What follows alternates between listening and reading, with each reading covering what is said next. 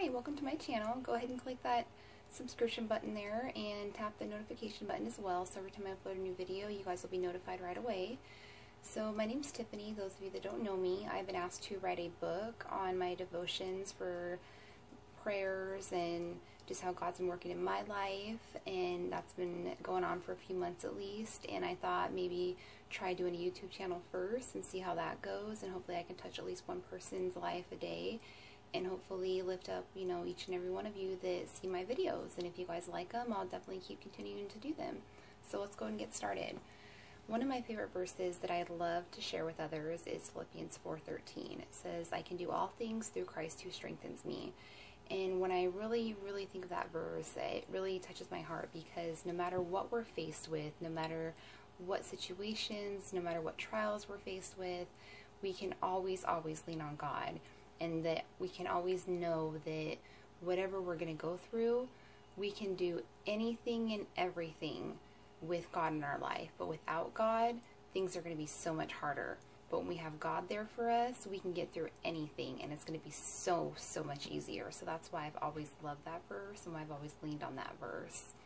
And another one that I love too is John 3:16, and it's, for God so loved the world that you can lean not only on your understanding, but lean on His. And again, that's a huge one, is because we don't want to lean on our understanding, but we want to lean on His understanding.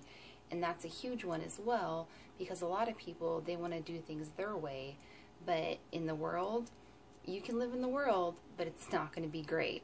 But if we lean on God's way, and we follow God's path, and live the way that God wants us to, life's going to be so much easier, because we're still going to get situations where we're going to have to make that choice. And are we going to lean on God's understanding and His way, or are we going to go the way the world wants us to? So that's another reason why I really like that verse too. So some other things I want to share with you guys is something that really touched my heart. Those of you that don't know my mom, she has been going through some health stuff, and I did get her permission to share this with you guys, that she was going through some kidney stuff. And it has really strengthened my faith, and I believe hers as well, that no matter what you're going to go through, again, you can either give up or you can, rise above it. And my mom, I believe strongly, because she's going through those health issues, that has gotten her and I closer in our relationship. And so I am blessed that she has gone through that. Has it been easy for her? No. Is it something that I would ever wish that upon anybody? No. But again, I know that everything we go through, with every struggle we go through, there is a blessing in it. And we just need to be able to see and be willing to look for those blessings in everything that we go through.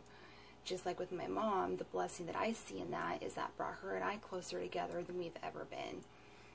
And so I'm really thankful that my mom is going through that in that aspect, because that brought her and I closer.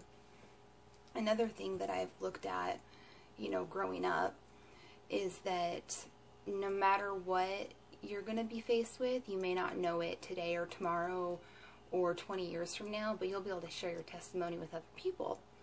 And so whatever you're doing in life, you need to look back and be like, okay, does God want you to do this? Or should I do it, in a different way? And if God wouldn't approve of it, then you shouldn't be doing it. And that's what I share with my kids as well.